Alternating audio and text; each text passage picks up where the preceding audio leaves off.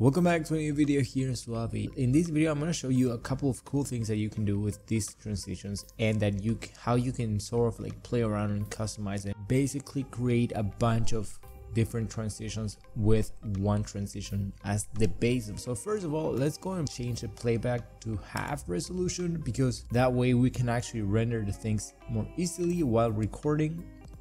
And actually the free transitions that you can download, check the link in the description, are gonna be these 5, and these are sort of like basics. If you check the community post, you're gonna see that the examples of that. And these transitions are just drag and drop. You can preview them by just sliding it across like that. It's a little bit laggy sometimes when you're doing that because I'm recording at the same time.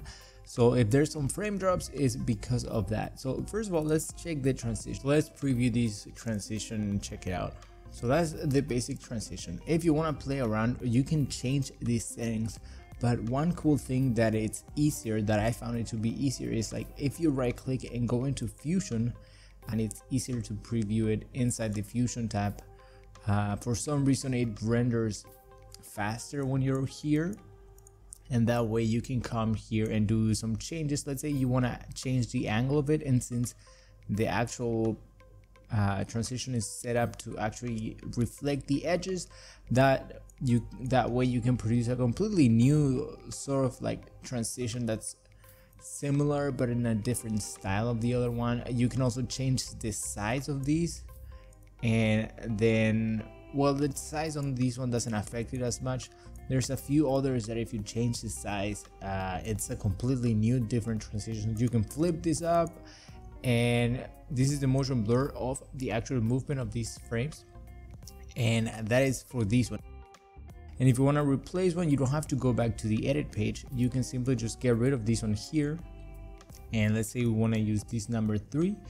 If you just drop it there and then put these on the foreground, so then once this one is rendered, you can check it out and preview it, and then you can also change the angle that this one comes from and flip it. But every time that you do any changes, it's gonna have to render again. So you want to make sure that if you have a lot of memory and it renders and it pre-renders fast, then you don't have to worry too much about it. Okay, so then one cool thing that you can do is, if you want to mix with another transition that's for sort of like, let's say one of the things that are default in DaVinci Resolve, for example this zoom in transition, if you want to drop it here and then change that to the foreground also, then that sort of like mixes both transitions and adds a little bit of a cooler effect. So that way you can mix different transitions at the same time.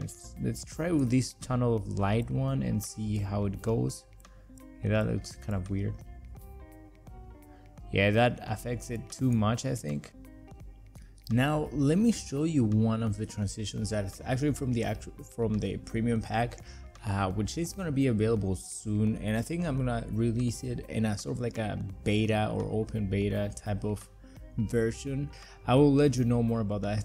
So this one is it's completely different than the basic ones, but this one has a lot of different squares here, and that's sort of like a really cool effect in itself. But you can also change the color here of the actual like shadow or sort of like glow that's behind the squares too. If you want, you can also just leave it blank or like make it transparent if you don't want it to be. So it's gonna be just like a normal mask transition. So you can play around with those different things. Now one cool thing about this specific transition is that if you zoom out, because of the mask of the edges mode that I could set it up to be at, then this creates a completely new transition that, while all the little squares are way smaller, it looks super cool. And then you can just like basically play around with it and create some really interesting things happening there, and it's all up to your creativity and like what you can come up with. If you make it super big, then there's gonna be bigger squares and less squares also, like these. It's gonna be way faster too. But then this one also you can mix it up with another transition, like these zoom in and zoom out ones. They look really cool when mixed with other like mask transitions. That's why I like it. I like that combination. It's just like a way to keep it a little bit more dynamic and interactive.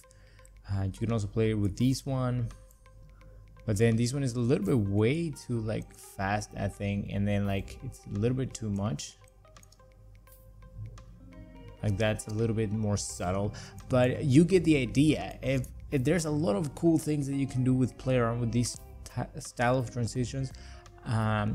You can check the link in the description to get these free ones, and you're gonna see a preview of all of them too here in this video.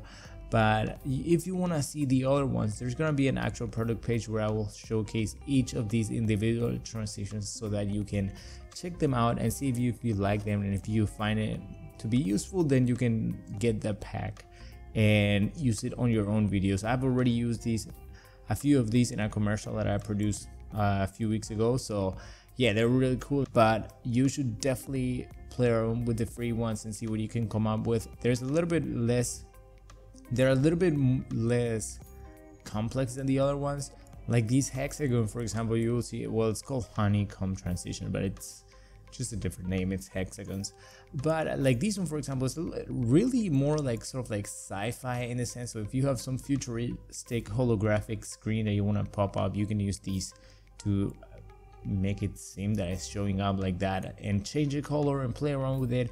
I'm still thinking about adding more like the different transform settings like these ones has here, but so for the actual release of the pack I'm probably gonna do that. So I have to re-export these actual transitions again to make sure to make all those options available for you guys. So that is pretty much it with this video, and if you want to know more about the transitions, you can also just comment down below if you have any questions.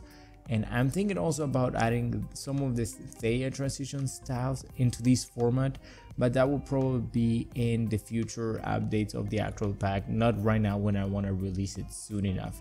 And that page is going to be available soon too.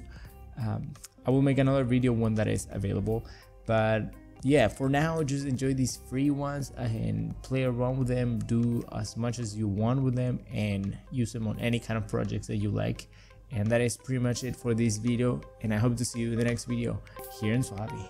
Bye.